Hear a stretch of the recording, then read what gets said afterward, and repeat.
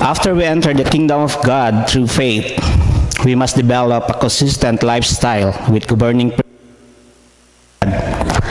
And if we do not do this, we will soon forget God has cleansed us from sin and return to old sinful lifestyle. Peter says, if we go on spiritual maturity,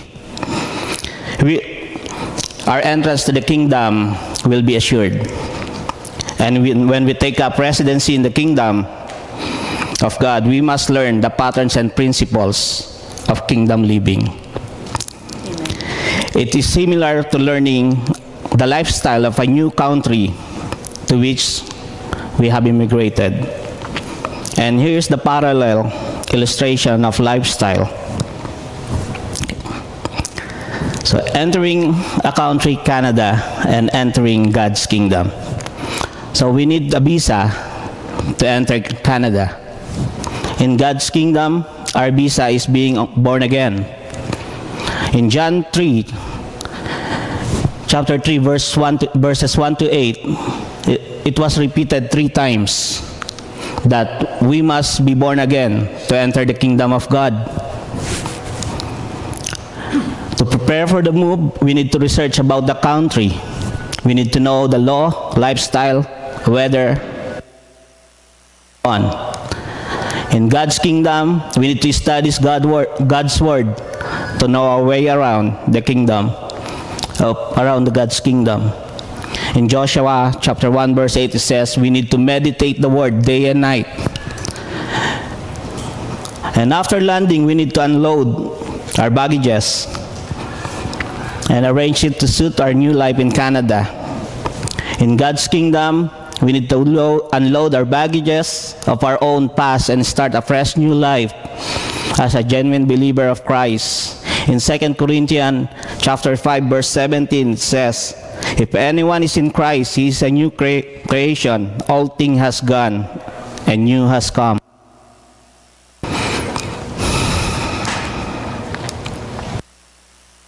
We need to find a job to sustain our needs.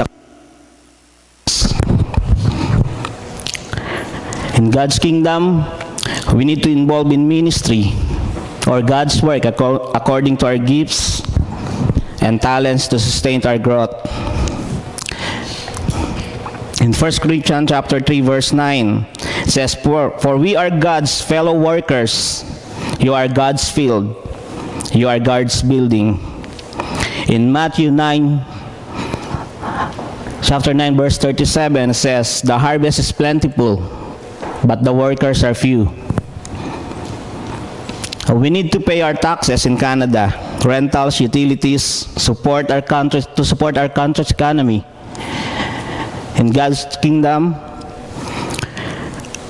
we need to give our tithes to support God's work. In Nehemiah chapter 10 verse 37, it says to bring the tithes to our land to the Levites, for the Levites should receive the tithes.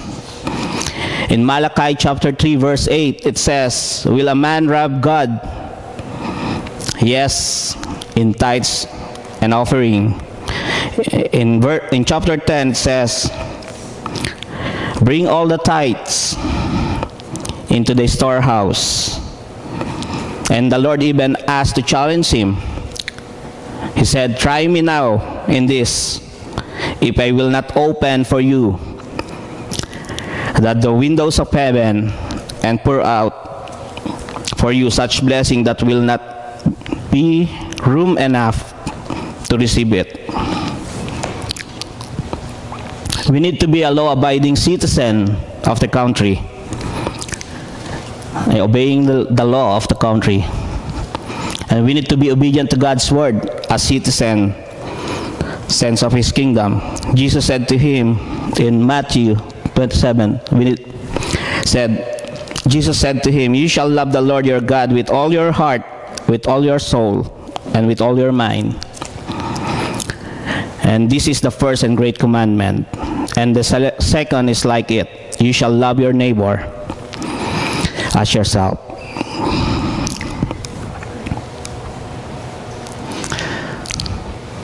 As citizens, we have the privilege to the benefits of the land. And as God's children or citizen, we have the privilege to claim His promises and blessings. In John chapter 1 verse 12 it says, "But as many as receive Him, to them He gave the right to become a children of God, to those who believe in His name." We are free to exercise our rights here in Canada. In God's kingdom, we are indeed free from the bondage of sins and enjoy the gift of our salvation. Romans 8, chapter 8, verse 2, it says, "For the law of the Spirit of life in Christ Jesus has made me free from the law of sin and death." In John 8:36 it says, "Therefore, if the Son makes you free, you shall be free indeed." And lastly, when we die, we will be buried in the land or burned to ashes and be put in an urn, leaving all our possessions behind here on earth. In God's kingdom, when we die, we are assured of eternal life forever with our Creator God and Savior Jesus Christ. In John chapter 3 verse 16 is the Lord, "For God so loved the world that He gave His only begotten Son, that whoever believes in Him should not perish but have everlasting life." And we have plus a bonus of a reward or crown according to the treasures we invested while we were on earth. In Luke chapter 6 verse 23 it says, "Rejoice and live for joy, for indeed your reward is great in heaven. For in like manner their fathers did to the prophets." And we have different kinds of crowns for Christian. Crown for joy, righteousness, life, glory, and imperishable. So these are the lifestyles in the kingdom of God. And since we know the lifestyle, we now need to know the attitude to have in the kingdom of God.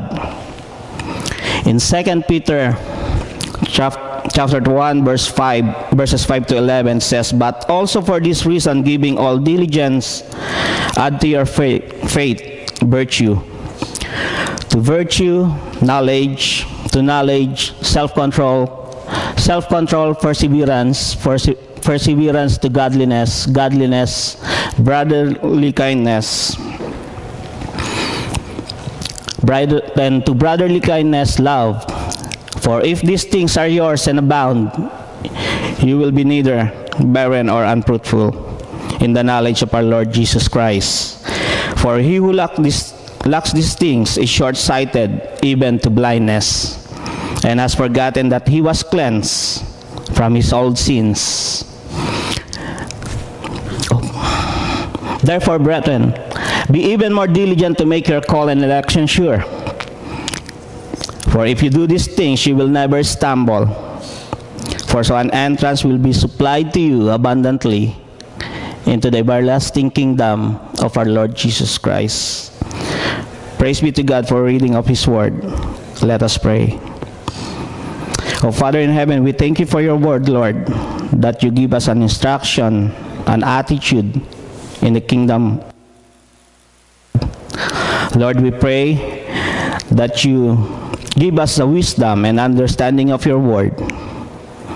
And Lord, we invite your Holy Spirit to be with us as you promised that 2 or 3 gathered in your name, you're in the midst of us, Lord God.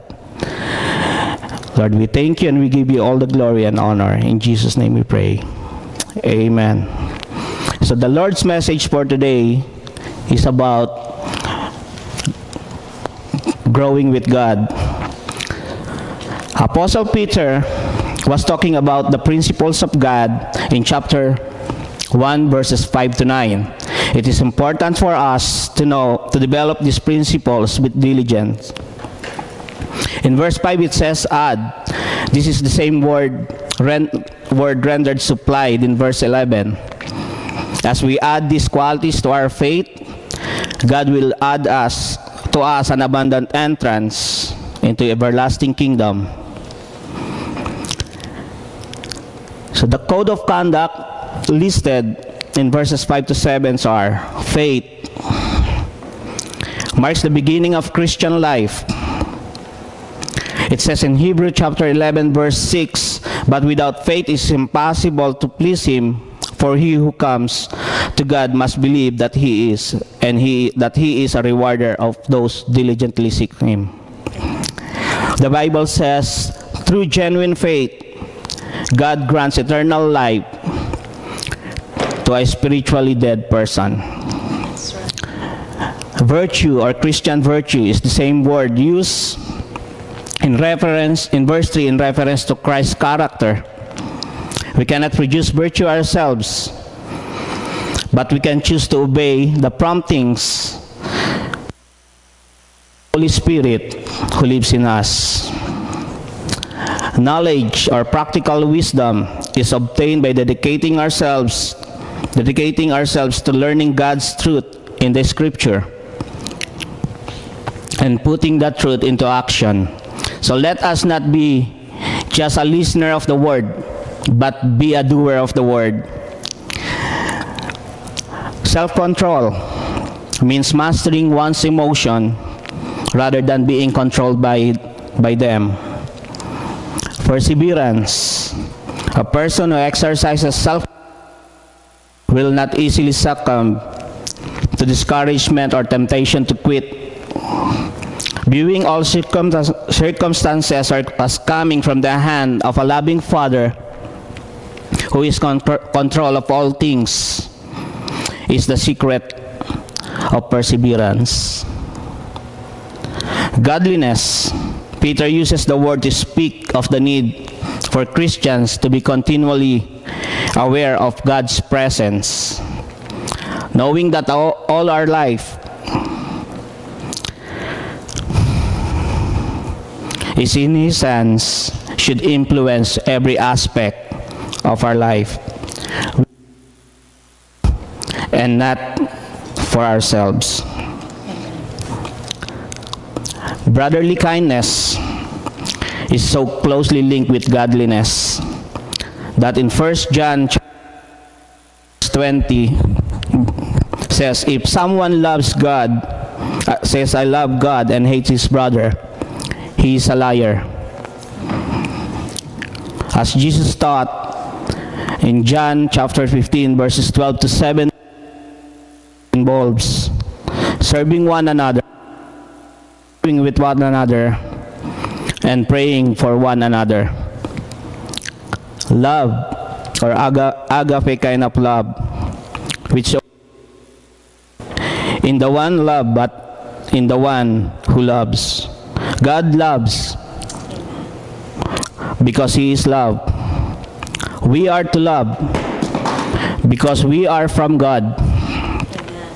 Such love reaches beyond the Christian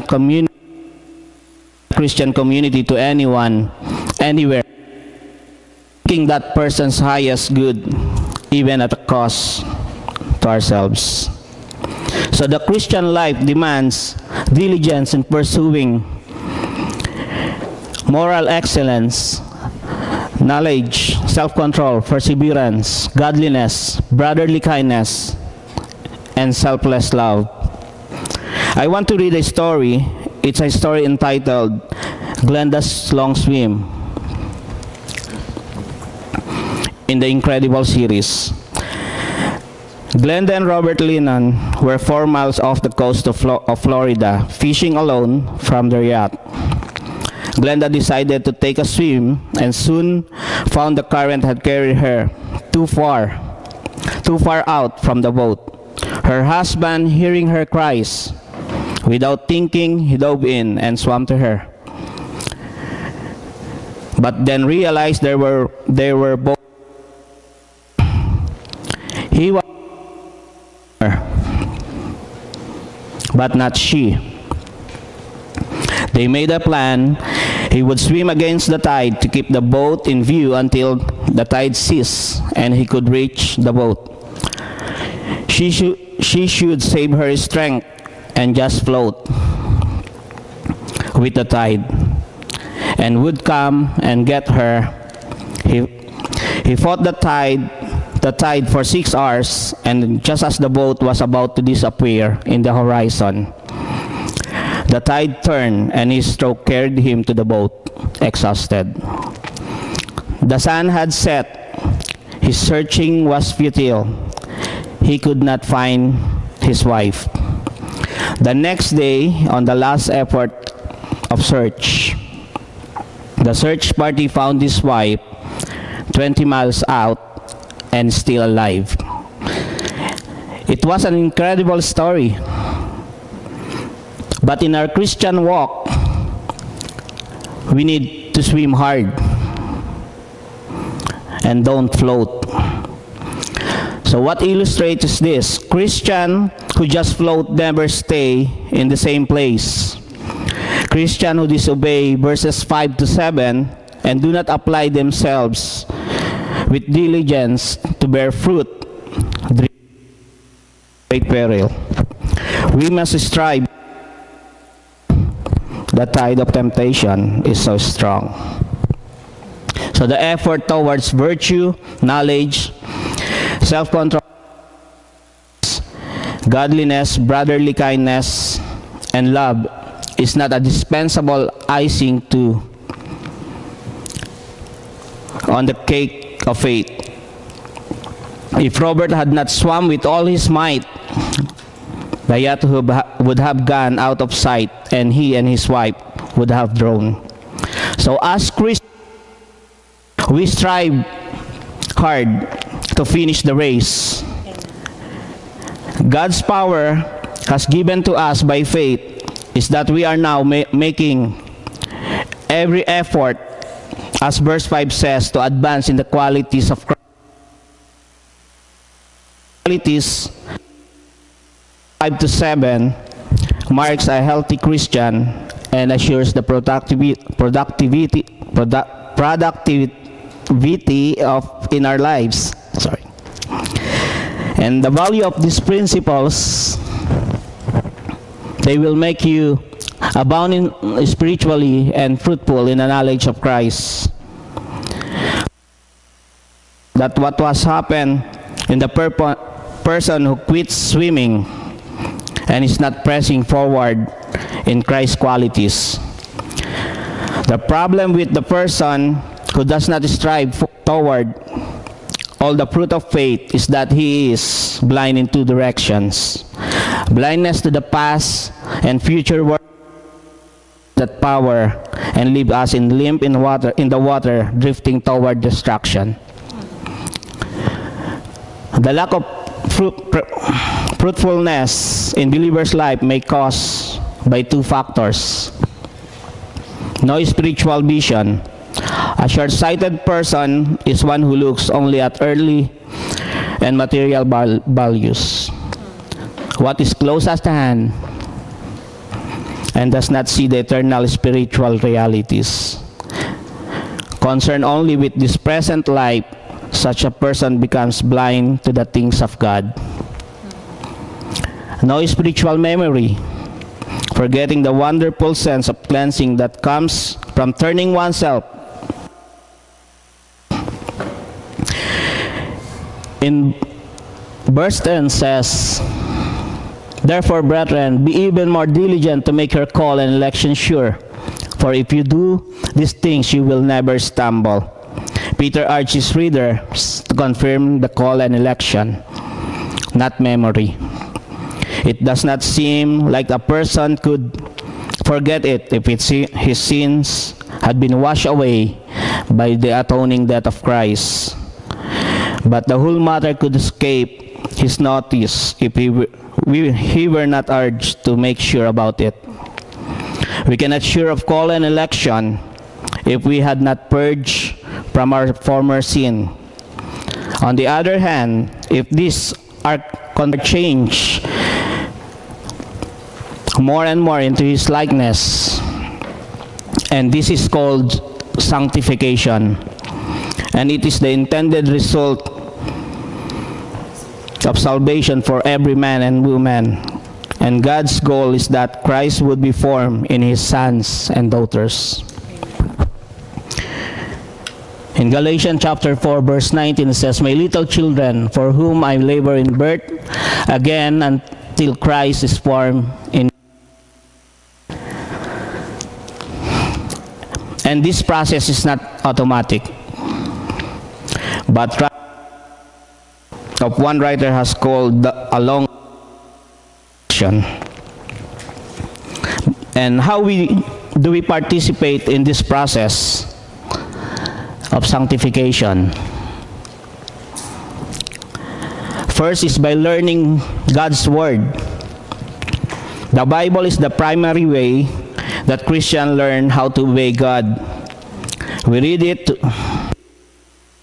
learn from it and to be naturally changed by it, because it is a living book with the power to change us. By changing our lifestyle from worldly lifestyle into a Christian lifestyle. So it is very important relationship with Jesus Christ. Growth in our relationship, talking to God continually, and reading His Word, the Bible, daily. It also comes through meeting with other Christians for fellowship, worship, encouragement, accountability, Bible study, and be involved in God's ministry. By totally surrendering to Him. In your time alone with God, ask Him to show you any area of your life in which you are not obedient to His Word. If there are areas with which you struggle that seem to be routinely get the better of you, seek the counsel of an older and wiser Christian who may be able to walk with you in your struggle and hold you accountable. By listening to the Holy Spirit, so this is a practice that grows easier with time. But you can trust and must begin to know and respond to the one that Jesus called the Comforter, and whom He sent to walk beside us. By trusting the Holy Spirit is the same way that you by faith trusted in Christ for your salvation. Learn to trust in the Holy Spirit for the power to obey God on a moment-by-moment basis. And Paul explains in Romans 8, chapter 8, verse 30, that those elect should be predestined to be Christ-likeness. He also called, and whom He called, He also justified. And whom He justified, He also glorified. None of God's sheep will be ever lost. They are eternally secure.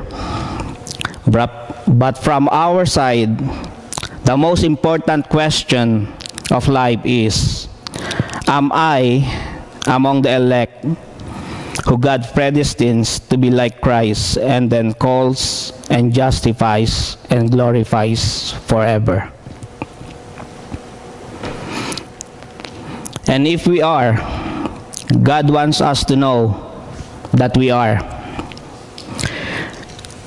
He wants us to have a joyful assurance, for out of that assurance flows tremendous power for sacrificial service that gives Him glory. Our church mission is, we exist as a life-giving church to share the love of Jesus, learn to influence people, live an orderly life through discipleship, and send them to the mission field. We have an equipped pastor and elders of the church who is willing to help us to grow our faith in Christ, in the Lord. And we want to help you in this process. Jayus Church, we offered journey classes, and everyone, it is open to everyone We have life groups.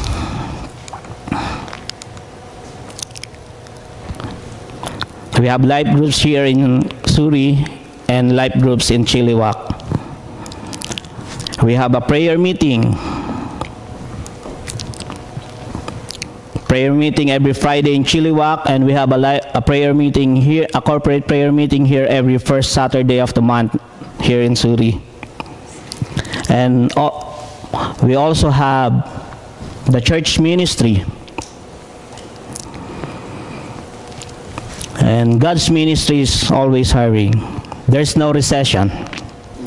So if you want unlimited income, you need to join church ministry, and God will bless you. So ministry hiring, we need people for praise and worship ministry, media ministry, GIS ministry, food ministry, children, and many more.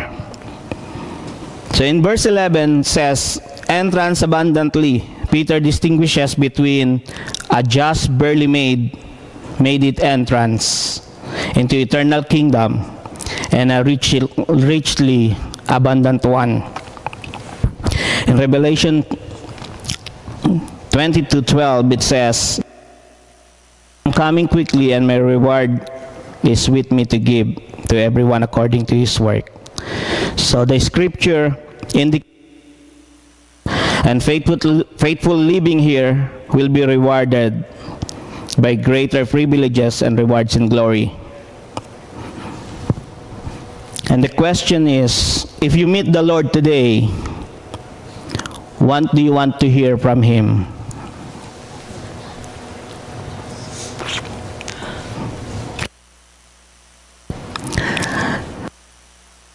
My good and faithful servant.